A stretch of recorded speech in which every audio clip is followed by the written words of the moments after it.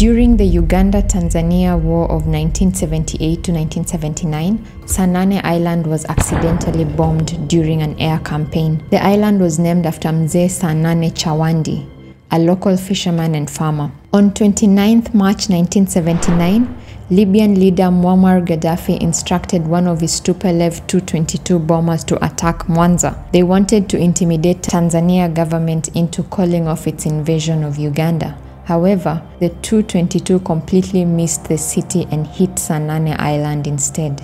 A few meters across Mwanza city lies Saanane Island on Lake Victoria. In 1964, the Tanzanian government was interested in establishing a game sanctuary at the island.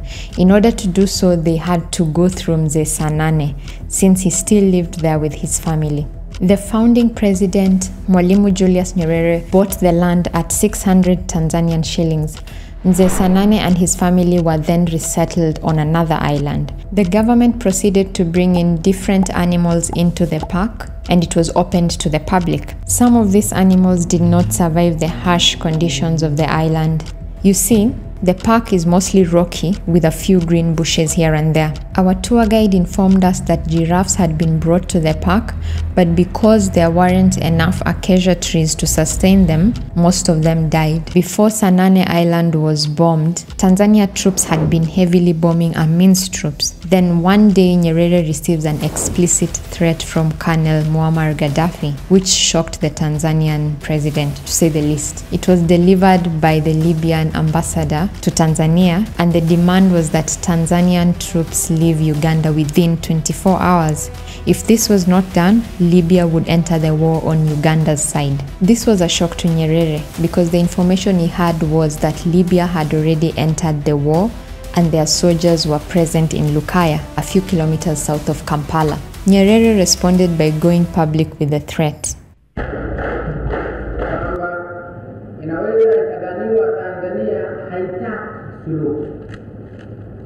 Tanzania wagomvi kabisa, hawataka suluhu. Anayetaka suluhu ni Amin.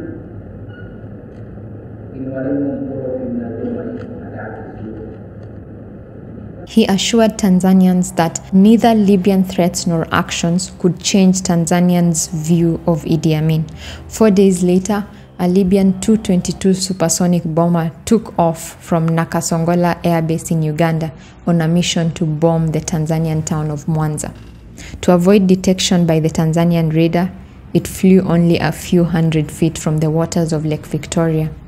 As they approached Mwanza, they released the bombs too early, accidentally hitting Saanane Island instead. The only casualties were one worker who was slightly injured and 6 gazelles and several birds were killed.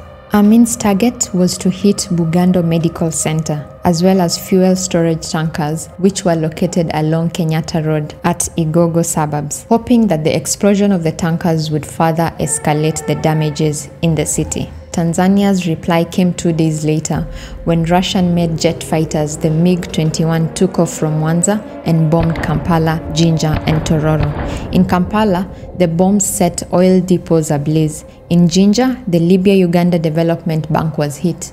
The direct hit on the Libyan bank led Ugandans to believe that Tanzania had special bombs that sought out specific targets on command. However, this was just a lucky hit by the Tanzanian MiG pilot. In the weeks that followed, Tanzanian troops advanced into Kampala and successfully removed Idi Amin from power.